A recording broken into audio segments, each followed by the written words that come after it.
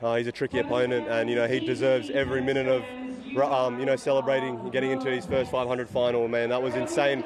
The players he beat to get there were not easy at all, so I got to give him high praise. But man, it's just very emotional for me to see where I was at last year to now. It's just an incredible transformation. But I just came out with great energy. I knew that I had experience on my side today.